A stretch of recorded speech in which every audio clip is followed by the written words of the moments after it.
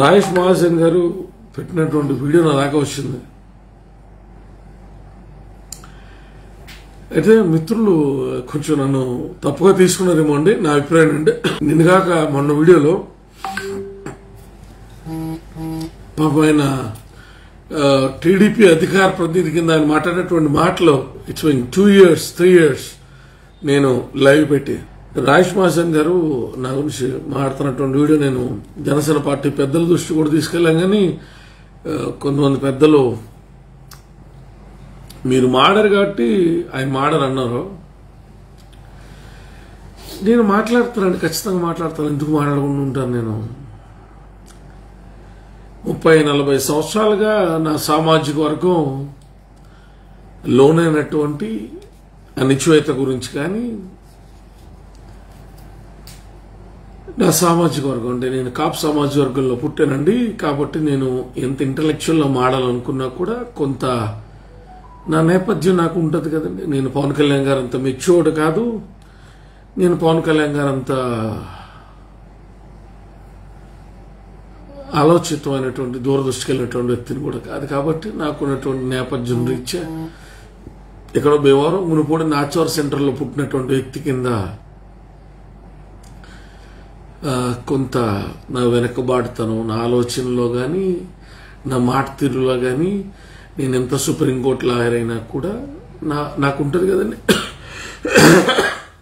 రాయేష్ మహాసేన్ గారు నా గురించి వాళ్ళు వీడియో పెట్టారు. అంటే నేను యాక్చువల్గా 2 రోజుల క్రితం చంద్రబాబు నాయుడు గారు నీవు నేర్పిన విద్య నీరజాక్షి అని ఒక వీడియో పెడితే దాని గురించి నిన్న కూడా టీవీ5 సాంబశివరావు గారు సంబంధించినటువంటి డిబేట్లో కూడా నేను చంద్రబాబు నాయుడు గారు అరెస్ట్ గురించి కానీ, నారా బ్రాహ్మణి గారు, నారా భువనేశ్వరి గారు జైలు ముందు ఉన్నటువంటి ఉదంతం గురించి నేను చాలా బాధపడుతూ చెప్పానండి.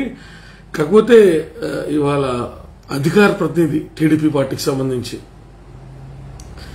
ఆయన మాట్లాడుతా కొద్దిగా నాకు ఇలా కదా అలా కదా అని చెప్తా ఉన్నారు. రాయేష్ మహాసేన్ గారు, నేను ఒక మంచి మాట చెప్తాను సార్. నేను I'm not feeling healthy to talk అండి. నేను కొంచెం ఆరోగ్యం బాగాలేదు. సమాజ వర్గాన్ని దాటి నేను మాట్లాడలేను సార్. ఒకవేళ నిన్న నేనంత బాగా మాట్లాడిన తర్వాత కూడా టీడీపీ పార్టీ మీతో ఏదైనా ఇట్లా మాట్లాడిచ్చుంటే ప్రాబబ్లీ నా పార్టీ పెద్దలు కూడా నన్ను తగ్గే మాడమన్నారు మీరు మాట్లాడినప్పుడు. కానీ ప్రాబబ్లీ నా వల్ల అవ్వకపోవచ్చేమో సార్, అవ్వచ్చు. ఈసారి టికెట్ రాకపోయినా దట్స్ ఓకే, దట్స్ ఫైన్. ఈసారి పోటీ చేయకపోయినా దట్స్ ఫైన్. రాయేష్ మహాసేన్ గారు, మీరు నాకు చాలా అభిమానం అండి. మన యుఎస్లో కూడా మన అట్లాంటాలో జనసేన పార్టీకి సంబంధించినటువంటి ప్రముఖులు మీ గురించి మాట్లాడినప్పుడు అడిగినప్పుడు కూడా నేను చాలా పాజిటివ్గా మాట్లాడాను. మీరు ఏదో ఎస్సీ కదా అని మీ గురించి ఏదో పెద్దగా పొగుడుతూ ఉంటే నాకేదో లాభం ఉంటుంది అనుకునే వ్యక్తిని నేను కాదు. వెనకాల బాబాసాహెబ్ అంబేద్కర్ ఫోటో పెట్టుకుంటే మీ కమ్యూనిటీ నుంచి నాకేదో ఉపయోగం ఉంటుంది అనుకునేటువంటి వ్యక్తిని కాదు. మీరు మాట్లాడినప్పుడు కొంచెం ఆలోచించి మాడాల్సింది రాయేష్ మహాసేన్ గారు. మీరు ఇదే నా పార్టీ, ఇదే నా ఆఫీస్లో పైన 3rd floor ఆఫీస్కి వచ్చినప్పుడు కూడా టీడీపీలో జాయిన్ అవడం గురించి కూడా మీరు కొన్ని వ్యాఖ్యానాలు చేశారు. I'm not suppose to talk that now, that's not up to my decorum and my standards. Rayesh Mahasen గారు ఇలా పడతా నా గురించి మాట్లాడడం టీడీపీ పార్టీ శ్రేణులకి సమంజసం కాదు. ఒకేలా అలా కాదు, మేము మాట్లాడతాం కళ్యాణ్ దిలీప్ శంకర్ గురించి అంటే మీ వ్యక్తిగతం సార్. నేను ఎలాగా వచ్చే నెల, నేను ప్రతి సంవత్సరం 11 సంవత్సరాల నుంచి నేను ఎలాగ మాలేసుకుంటా ఉన్నాను. దేవి నవరాత్రుల్లో కూడా మళ్ళీ మాలేసుకుంటున్నాను. ఆ టైంలో నేను ఎన్ని మాట్లాడలేకపోవచ్చు. కొన్ని నా వ్యక్తిగతమైనటువంటి అభిప్రాయాలను కూడా మీరు తగ్గించి మాట్లాడతాం. అలా మాట్లాడితే వింటేనే జనసేన టీడీపీ పొత్తు ఉంటుందంటే అది సమంజసం కాదు సార్. ఎందుకంటే నాకు పార్టీకి ఏ సంబంధం లేదు. నేను జనసేన పార్టీలో అధికారికంగా నేనేమి పొజిషన్ నేను ఎంజాయ్ చేయట్లేదు. పవన్ కళ్యాణ్ గారు చెప్తాను, నాగబాబు గారు చెప్తాను,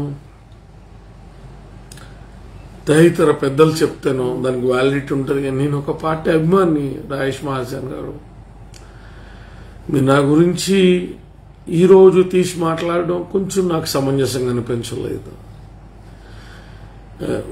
దాని గురించి తగ్గితేనే పార్టీ పొత్తు ఉంటుంది అనుకుంటే బహుశా నాలాంటి అనామకులు, నేను పార్టీ బయట ఉండే వ్యక్తినండి, బహుశా నేను దూరంగా ఉంటాను. రాజేష్ మహాసేన్ గారు, ఒకవేళ టీడీపీ కానీ జనసేనలో ఉన్న పెద్ద నాయకులు కానీ నా ప్రెజెన్స్ని కనుక ఇబ్బందికరంగా అనుకుంటే, నేను చాలా చిన్న వ్యక్తిని, ఒక చాలా అనామక న్యాయవాదిని, ఒక చాలా చిన్న వ్యక్తిని. పవన్ కళ్యాణ్ గారు ఎప్పుడు నన్ను నాయకుడిగా వేదిక మీద ఎవరికి పరిచయం కూడా చేయలేదు. బహుశా నా నా నా నా పద్ధతిలో లేకపోతే నా విధానాలు ఆయనకు నచ్చుండకపోవచ్చు. నాగబాబు గారు ఇప్పుడు ఉన్న తండ్రి సమానులు. పవన్ కళ్యాణ్ గారు నేను ఇప్పుడు కొన్ని సందర్భాల్లో మాత్రం కలిసి ఉంటానండి. కమాకాపు ఈక్వేషన్ నేను ఎప్పుడు దూరం పెంచదలుచుకోలేదు. మహాసేన రాజేష్ గారు, ఒకవేళ నా ప్రజెన్స్ ఏమన్నా రాష్ట్ర అభివృద్ధికి కలిసి కట్టుకునేటువంటి ప్రయాణానికి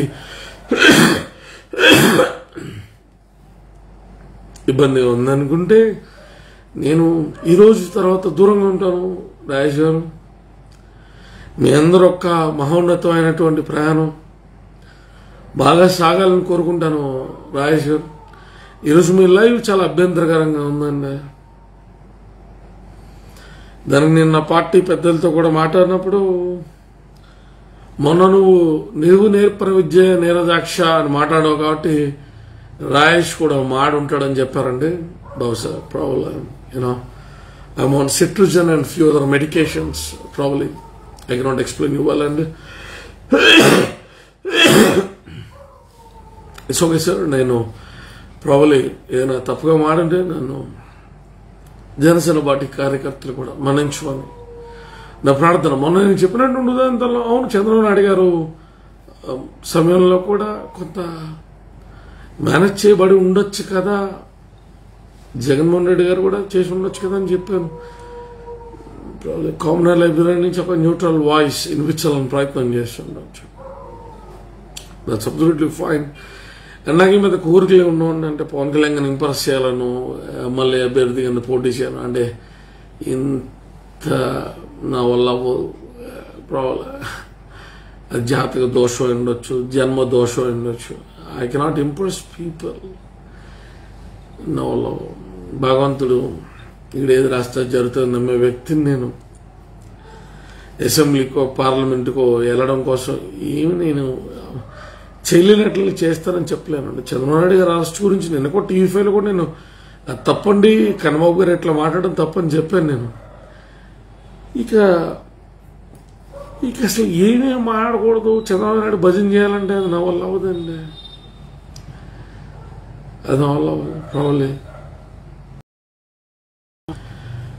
అందుకని రాజేష్ మహాసేన్ గారు వీడియో పెట్టడానికి అతను ఆయన అధికార ప్రతినిధి కదా, అంతకుముందు ఎప్పుడు పెట్టినా కూడా నేను దాన్ని పెద్దగా పరిగణించలేదు. కానీ నాకు ఇప్పుడు జనసేన పార్టీ అంటే పవన్ కళ్యాణ్ గారు చాలా ఇష్టం ఉన్న వ్యక్తి. అంటే ఐఎమ్ హెల్ప్లెస్. నేను మొన్న సందర్భానుసారం మాట్లాడాను. అంతకుముందు రాఖీ సిరీస్ కూడా నేను చేశాను. నాకు టీడీపీ పార్టీలో కొందరు వైఖరి నచ్చినప్పుడు నచ్చదని చెప్పాను. ఇవాళ రాష్ట్రం బాగుంటుందంటే కలిసి ప్రయాణం చేయడం కూడా సమంజసం అని నేను ఒప్పుకున్నాను. ఇక రాజేష్ మహాసేన్ గారు నా ఆఫీస్కి వచ్చినప్పుడు కూడా సమంజసం కాదు, వ్యక్తిగతంగా మాట్లాడుకున్నటువంటి మాటలు ఇక్కడ మాట్లాడడం సమంజసం కాదు. ఇవాళ ఆయన ఆ పార్టీలో అధికార ప్రతినిధిగా ఉన్నారు, సంతోషం. మీరు ఎమ్మెల్యే కింద పోటీ చేయాలి, నేను మనస్ఫూర్తి. నిన్న మొన్న అట్లాంటాలో కూడా మీకు ఆ వీడియో నా అవకాశం నాకు దొరుకుతుంది పెడతాను. రాజేష్ గారు, మీరు మంచి నాయకులు, దళిత నుంచి బాగా ఎదగాలని నేను కోరుకున్న వ్యక్తినండి. మీరు అట్లా ఎలా పడతారో నా గురించి మాట్లాడడం కరెక్ట్ కాదు. నాకు రాడికల్ భావజాలం ఉంటుంది. కళ్యాణ్ దిలీప్ శంకర, కాశ్వ నాయుడు, కాపు నేను. కానీ చాలా చంపుకుని నేను కామ్గా ఉంటాను. దాన్ని మరీ చేతకందనంగా తీసుకోవడం కూడా సమంజసం కాదు, ఎవరికి కాదు. జనసేన పార్టీ మద్దతుదారులు కానీ బెంగళూరులో ఉన్నటువంటి హరికుమార్ ఐఆర్టీఎస్ నాన్న ఆయన కూడా ఇక అత్తమాను నన్నే తగ్గమంటా ఉంటే ఏమి నేనేమి చేతకాని వ్యక్తిని కాదు కదా. నేను ఎలక్షన్ దాకా అయితే నేను ఫస్ట్ అయితే నాకు ఇష్టమైనటువంటి ఈశ్వర ఆరాధనలో ఉండిపోతాను. నేను 5 ఏళ్ళ వయసులో నేను ఏం సాధించిపోతే ఏమొచ్చే నష్టం ఉండదా? నా ప్రేమను చేతగాందనంగా, నా అభిమానాన్ని అవకాశవాదంగా ఎందుకు తీసుకుంటారు? చాలా చిన్న పిల్లవాడి కింద నేను చిరంజీవి గారు, పవన్ కళ్యాణ్ గారు చేపట్టుకుని వచ్చినటువంటి వ్యక్తిని నేను. పవన్ కళ్యాణ్ గారు అంటే ఎవరికి కూడా అమితమైనటువంటి ప్రేమ, అభిమానం ఉంది. నేను ఆ పార్టీలో ఏమీ కాదు. 2019లో అధికార ప్రతినిధి కింద ఎదిగినటువంటి వ్యక్తిని తర్వాత మళ్ళీ అన్నీ కూడా కుదరలేదు. బయటకు వచ్చి న్యాయవాది కింద ఆయన ఆశీర్వాదంతో, ఆయన అభిమానుల యొక్క ఆశీర్వాదంతో ఏదో ప్రజల్లో గుర్తింపు పొందినటువంటి వ్యక్తిని నేను. కమ్మసామాజిక వర్గంతో నాకు వ్యక్తిగతమైనటువంటి దురభిప్రాయం ఏం లేదండి. రంగగారంటే అభిమానం ఉన్నా నేను ఎప్పుడు ఆ చావుని 2 కులాల మధ్య వ్యత్యాసంగా చూడాలని అనుకోలేదండి. నా ఉద్దేశం రాధాకృష్ణుని వ్యతిరేకించ ఈవెన్ రాధాకృష్ణతో నాకు అతను నచ్చడు. ఏం చేద్దాం, ఏం చేయగలుగుతాం? అలాంటి టీవీ నాయుడు గారు ఉన్నారు, ఎన్టీవీ చౌదరి గారు ఉన్నారు, వేరే ఛానల్ చాలా కమ్మ సమాజ వర్గంలో ఉన్నారు కదా. నేను వాళ్ళు ఎవరితో నేను గొడవ రాధాకృష్ణ నాకు అతను వ్యక్తిగతంగా నచ్చడు, నచ్చలేదు అని చెప్పాను అంతే. నేను దాన్ని ఇప్పుడు పార్టీ మీద రుద్దలేదు. నేను నా స్వభావం బహుశా ఏమో. నేను రాయేష్ మహాసన్ వీడియో తర్వాత నేను పార్టీ పెద్దల్ని అప్రోచ్ అయ్యాను. కొంతమంది పెద్దలు పరిశీలించలేదు. పరిశీలించిన పెద్దలు కూడా మీరు నిన్న కాకమున్న నీవు నేర్పిన విద్య నిరాక్షణ బరాబర్ మాట్లాడతావు, ఎందుకు మాట్లాడడం? చంద్రబాబు నాయుడు ఎప్పుడు జ్యుడిషియల్ మేనేజ్ చేయలేదా? ఎవడో తెలియదు అది అన్నట్టుగా నేను మాట్లాడితే వాళ్ళకి నచ్చలేదు. ఏముందబ్బా ఇప్పుడు ఎన్ని ఎమ్మెల్యే ఎంపీ క్వశ్చన్స్లో ఆత్మాభిమానం చంపుకుని ఇప్పుడు నేను మాట్లాడినా అసెంబ్లీకి వెళ్ళాలని ఒకవేళ ఈశ్వరుడు రాత్రి ఎవడో ఆపుతాడా? పార్లమెంట్కి వెళ్ళాలని ఈశ్వరుడు రాత్రి ఎవడో ఆపుతాడా? మాధవుడు నిర్ణయించుకున్న తర్వాత మనుషులు ఆపిదా? ఇదంతా I don't feel like impressing people more on this. నేను మాట్లాడినటువంటి ప్రతిదాన్ని నేను కట్టుబడి ఉంటా. రాధాకృష్ణ గారిని రాకి నీ అమ్మ మాట్లాడేదాన్ని కట్టుబడి ఉంటా. చంద్రబాబు నాయుడు మొన్న నీవు నేర్పిన విద్య నిర్దాక్షాన్ని కట్టుబడి ఉంటా. జనసేన పార్టీతో నాకు లీగలీ అంటే నాకు సంబంధం ఎప్పుడు ఎస్టాబ్లిష్ అయ్యలేదు, వస్తుందని కూడా అనుకోవట్లేదు. But I still love Pawan Kalyan గారు, దాట్స్ ఇట్. అండ్ నా ఇండివిజువల్ ఎజెండా ఎప్పుడు కూడా నేను పార్టీ మీద రుద్దాలని అనుకోను. ఇప్పటికీ చెప్తున్నాను, రాష్ట్ర అభివృద్ధి కోసం పవన్ కళ్యాణ్ గారు తీసుకుని ఏ నిర్ణయానికైనా నేను కట్టుబడి ఉంటాను. కానీ కట్టుబడి ఉంటానని చెప్పి అప్పుడప్పుడు నా ఇండివిజువల్ మాటలు మాట్లాడినప్పుడు అది పార్టీకి ఆయన ఆలోచనకి పొసగట్లేదు. కాబట్టి ఇకపై నేను కొంతకాలం రాజకీయాల గురించి మాట్లాడదలుచుకోలేదు. This is September, October. Election January, February, March, April, probably October, November, December, January, February, March, April ఒక 6 నెలల పాటు నేను రాజకీయ అంశాల మీద కామన్ లైబ్రరీలో మాట్లాడినాను. మరి ఏం మాట్లాడుతాను అంటే బాబాసాహెబ్ అంబేద్కర్ అంటే నాకు ఇష్టం. He's my line. ఆయన గురించి మాట్లాడతాను నేను. కాంశీరామ్ గారి గురించి మాట్లాడతాను నేను. సోషల్ ఇష్యూస్ గురించి మాట్లాడతాను. ఎక్కడ పొలిటికల్ ఇష్యూస్ మాట్లాడను. ఎందుకంటే నా థాట్ ప్రాసెస్ బహుశా ఎవరికైనా ప్రోవోకింగ్ ఉండొచ్చు. నాకు ఇప్పుడు ఈ సెల్ ఫోన్ ఈ సిస్టంలో కూడా నాకు యూనో యూట్యూబ్ ఛానల్లో లైవ్ ఎలా పెట్టాలి, ఈ ఫేస్బుక్లో ఎలా పెట్టాలి, I'm not sure about all this things. నేను టెక్నాలజికల్గా కొంచెం అప్డేటెడ్ ఉంటాను, కానీ ఈ చెత్త అంతా నాకు తెలియదు.